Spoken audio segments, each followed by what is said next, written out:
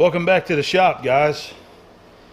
There's not a whole lot a man likes better than some new tooling, especially some brand new tooling out of the box. I got a new vise here, and this is going to be the new vise for the shaper, and I'll tell you how this what come about right here. So for some time I've been dealing with that old original vise on the shaper, the original vise that come with it, and it's got a lot of wear in it. The moving jaw lifts it just lifts a lot, so it's got a lot of wear in it, and one of the feet where the clamp bolts go is broken off of it.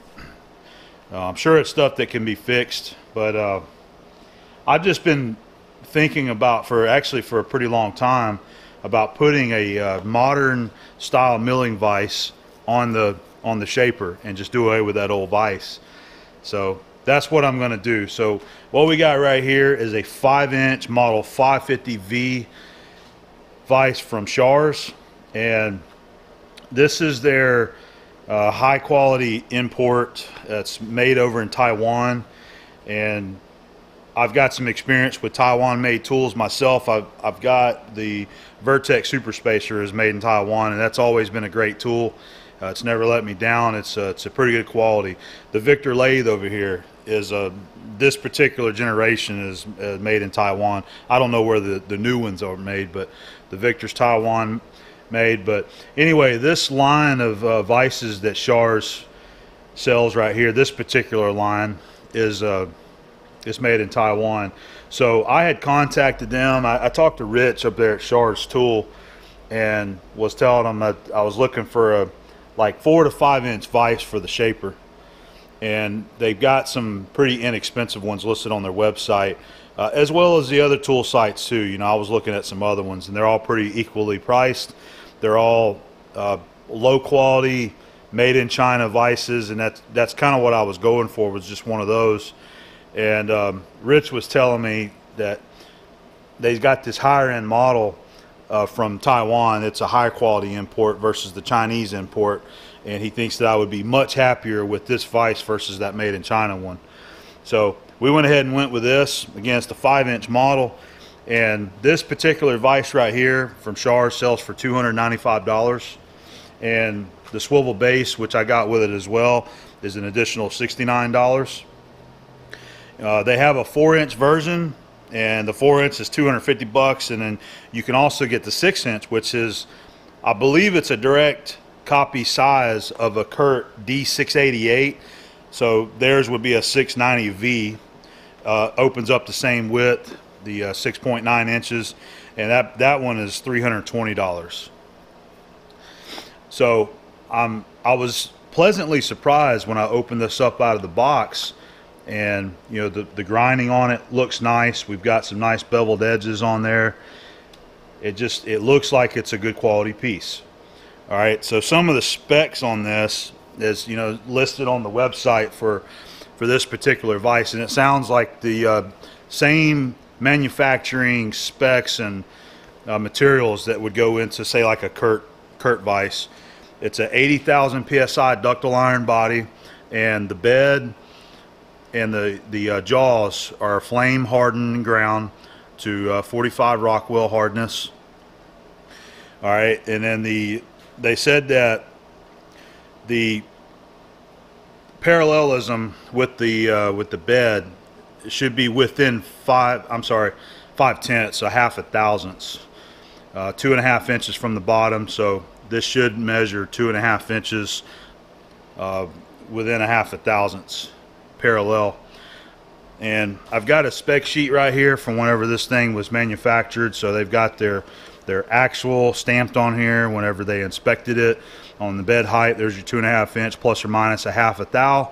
They say it's within 2/10. Parallelism, vice bed to vice base, 3/10, and then the fixed jaw being perpendicular to the vice bed right here, 4/10. So just under a half a thou. Parallelism, fixed jaw to the keyway, 4/10. All right, this was made over a year ago, 2016. There's a breakdown of all the parts right there. All right, and then a couple other notes is that the vise body and the jaws have a 10-year warranty against defects. I guess if it breaks, they'll warranty it. The screw and the nut have a 1-year warranty on that, and I think that's about it. So what I'd like to do, this is just out of the box. I haven't even cleaned the oil off of them yet. So what I would like to do is clean them off real good. I'm going to clean the granite plate, and I'd like to set them down on here and just use my own indicator and see what kind of repeatability I get on inspecting it. Now, that's saying, again, this is not a guaranteed granite surface plate here. I have not had this thing inspected or lapped in, so my readings could be different than what the spec sheet says, but I just want to do it anyway just for fun and see what I'm getting. But we'll just play around with it and see. Just checking out the bottom of it. It's the first time I've looked at it. Oh, it does have the keys as well. I wasn't expecting that. So we got the keys. And this vise is supposed to open up 5 inches, so you got a 5-inch width there, and I believe this one opens up. You have a 5-inch capacity. Now, on your outside, you can move the jaws to the outside, just like, you know, a Kurt style vise, and you can put your part right on top of the main vise, and that has a 12.5-inch capacity right there. Okay. So I'm going to get them cleaned off, and let's play with some indicators and see what kind of inspection readings we're getting on it. I flipped it over to take the keys out of it, and it felt like there was just very slightly like a burr on those keys, so I took my stone and I just very lightly rubbed over those to remove any burr that might be hanging up.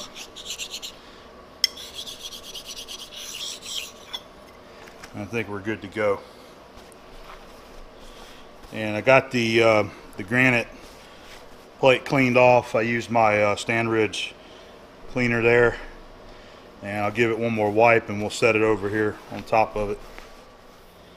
So the specs says that this only opens up to 5.5 inches. I've got it opened up all the way,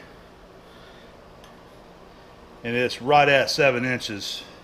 If I was to call a measurement, I'd call that 6 15/16. So that's a bonus, I guess, because I wasn't expecting it to open that wide. And it's really good too, because I've got a job that I would like to do in this. It's a nice big steel block that's flame cut, and I'd like to square it up, and I was thinking it'd be fun to use the shaper to do that on the weekend and use the new vise for that, but I was afraid that this wasn't going to hold it. So this was unexpected that it opens up, so I'll have to let Rich know that I'm not understanding why it says it's only good for 5.5 when it actually opens up to right at 7 inches. So looks wise, it looks beautiful. The grinding on here looks absolutely beautiful. All the grinding on it looks great. It looks like a good quality piece. So all right, we're going to go ahead and I'm going to set that indicator up, and I want to do some checking across here to see how parallel they are. Alright, we're going to see what Starrett says about how parallel it is with the bottom of the vise right here. And according to the spec sheet, vise bed to vise base 3/10. Alright, so we'll see what I get. Again, remember this, there's no guarantee on this granite plate, okay? I've already set it to 0 right here. We're going to go ahead and slide her up on there.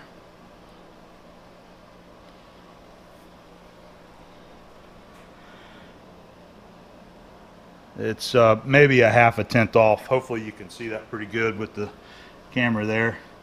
Not quite a 1/2. Alright. Let's go ahead and move it. We'll move it to the back side over here. And we'll slide you over.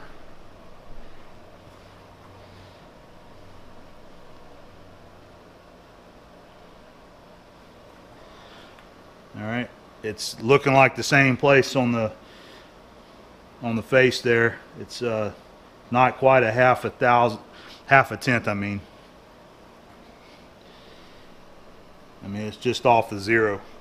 All right, so what we'll do is just come around here like this. I'm not going to try to pull any trickery on you. I'm gonna slide this guy over here. All right, and then we'll bring you guys over here.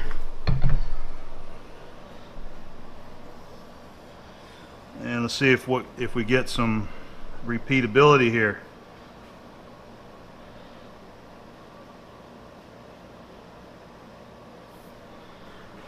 That's looking pretty good, guys. There's not much difference on that needle in relation to the zero line.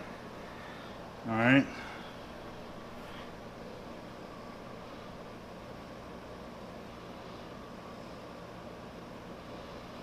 Slight bit of movement as I go across the bed there. All right, we're going to come off. We'll move over here.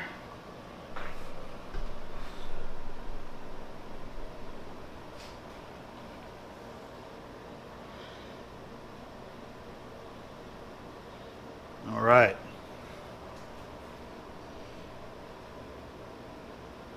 Millions. You're talking just millions of an inch difference there. So I'm reading well within the specs that they've got on that inspection card over there on this uncertified granite plate. I think we're doing pretty good. I can't go all the way across. I don't have enough travel here, you know, stick out on the indicator to go from one side to the other. That's why I'm having to move from one side to the other. I just can't get all the way across there. I don't think it'll reach it. No, that's as far as I can go right there. So what's your opinion on that? What do you think? I'm not trying to blow smoke up your butt here. I just wanted to see it for myself, what it's doing. So I think it's pretty good. I'm gonna go back over here.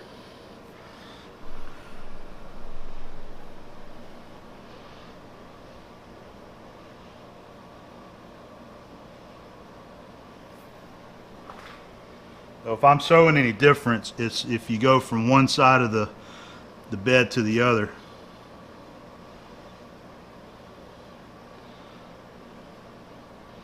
Can see a little difference there. Let's go back over to this side and check that.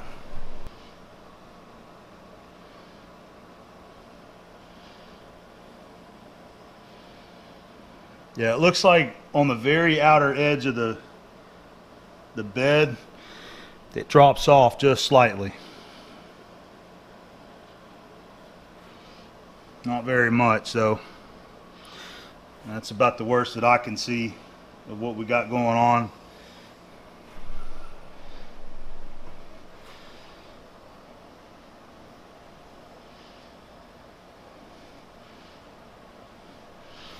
Pretty good. I'm happy with it. I think that'll work for an old shaper. All right, so one last test. What we need to do is get the swivel base over here, and we'll check it also, just like we did here. All right, we're going to go ahead and check this swivel base now and see if it's within anywhere near the same tolerance. So I slid it up right here and tried to set a zero as best I can.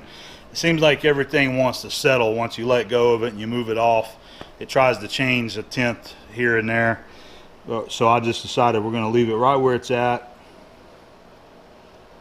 Now, a couple of things I was going to point out is looks to me like they paint this after they grind it, after they do their grinding inspection. Then there's a little edge of paint on this right here that I'm going to have to scrape off. I need to get that off before I mount the vise down on this. It's just right around this, right around the edge on both of them right there. All right, so let's. That's about plus 1/10.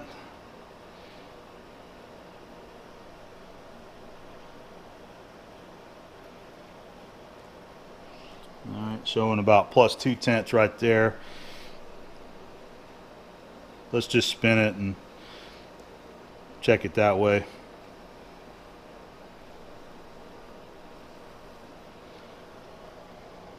Two-tenths.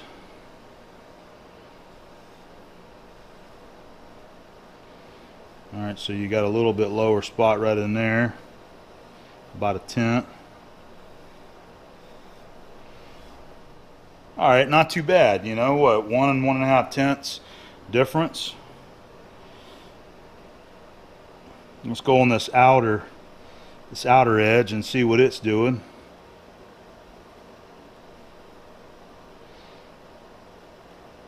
It looks like we dropped off a tenth.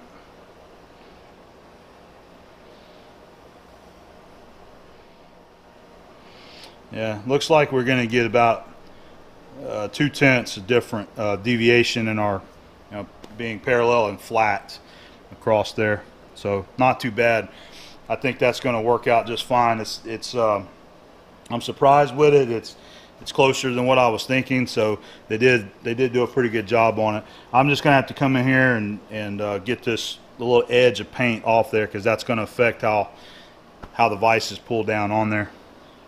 Alright guys, I wanted to give you one more shot. I'm going to use the Sony to kind of give you a better picture of the indicator moving. So we're just going to move the vise. We'll sweep it around and just do one more quick check. So hopefully you can get a little better shot, make it a little more interesting for you. And we'll start with it right here.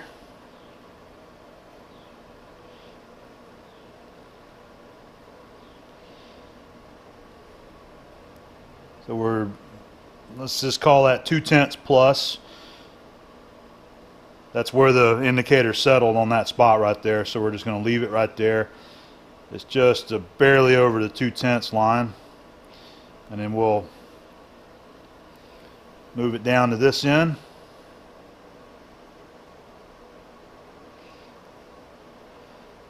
Very, very similar reading. All right, we jumped up to about 3/10 there.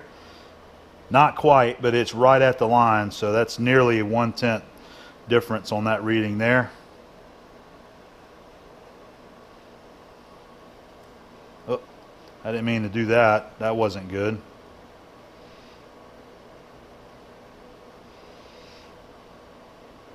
Try to take it easy coming off there. Let's come back to this and make sure. Alright, so there's our 2/10. You can see that little bit of a ramp from one edge to the other. Not really showing now, so that must be in the indicator. Alright, we're going to come off.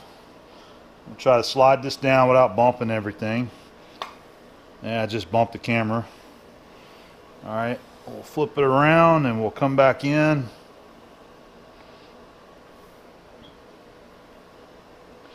And let's look at the other side.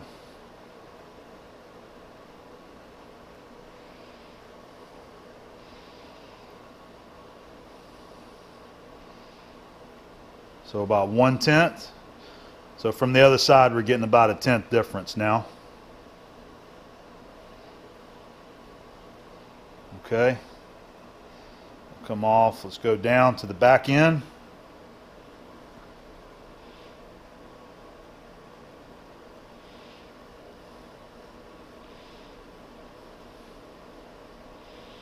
That one's really close to 2/10 right there. So I believe, as before, total we're getting like 1 to 1.5 tenths difference across the bed there, and that is that's with a unguaranteed granite plate that's going on right here. So anyway, I know that's always a good shot to share with you there, using the close-up on the Sony. So hopefully you enjoyed that. I'm feeling pretty good again about the measurements that we're getting.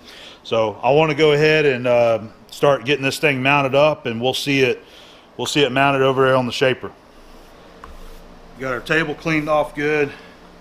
We'll use the middle T-slots right here and a couple T-nuts. I've got these modified. I had to mill them a little bit to fit in there, and these are some I've been using. So we'll go ahead and get our swivel base set down. I've already got the T-bolts stuck in there.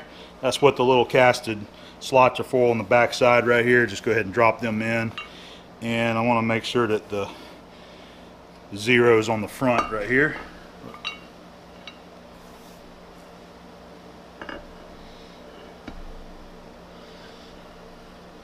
Yeah, that's going to be a good fit right there. All right.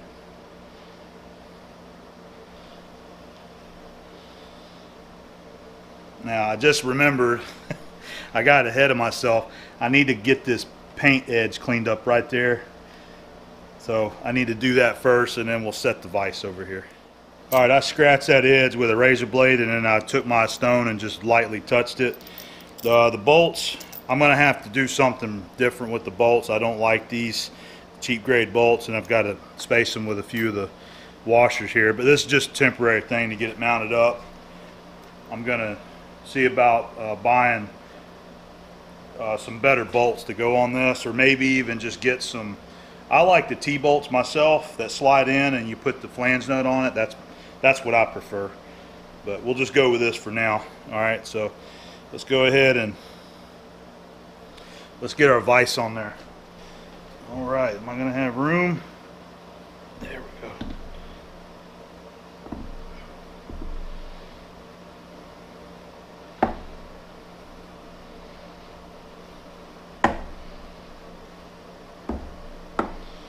Well, it looks like you don't want to fit.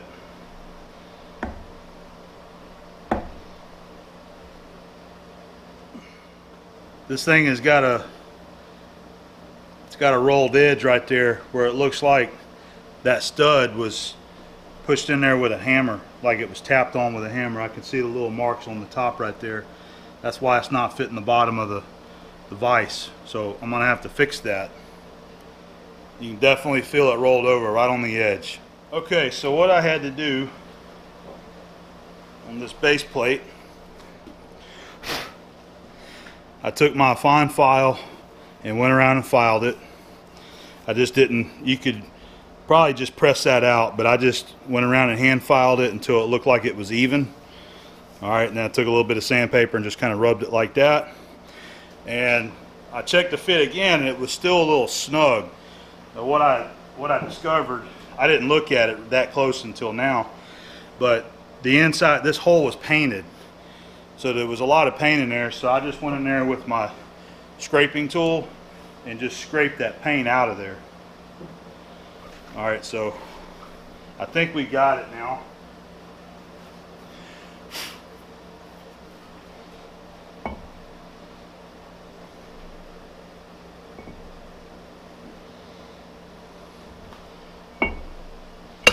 Yeah, there we go.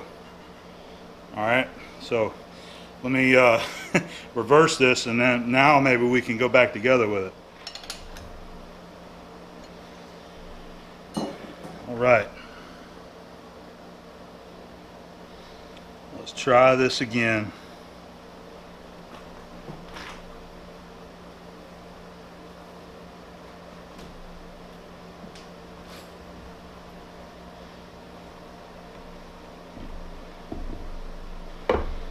There we go. Much better that time. I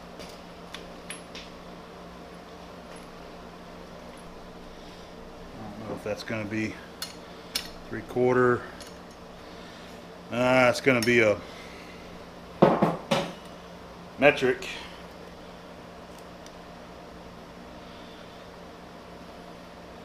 No, 13/16. Alright, we're not going to worry about squaring it up or anything. There's about 90 degrees right there, but let's see how it feels. Nice and smooth going around.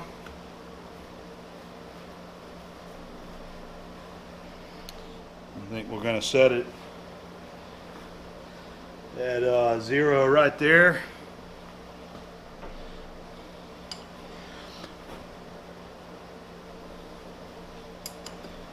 Go ahead and snug it down, and right now we're gonna, for video's sake, we're gonna call this one done.